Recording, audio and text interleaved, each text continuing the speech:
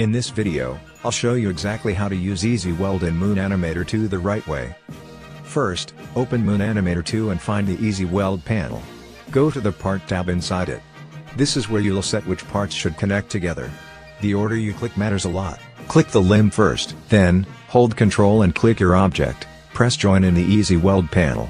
Don't use Join in place unless you want to fix weird rotations later. Now let's talk about welding a full model. Click on your model in the workspace so every part inside it is selected. Then hold Ctrl and click the part that should be the main one, the base or the root. That part must be set as the primary part. This is very important, because when you import it into an animation file, Moon Animator uses that part to control the whole model's position and rotation. Once it's set, you can weld everything to that primary part using the Easy Weld tool. If you see any problems, like parts not connecting or rotating wrong, check that your model is grouped, that no part is anchored, and that mesh parts have proper attachments.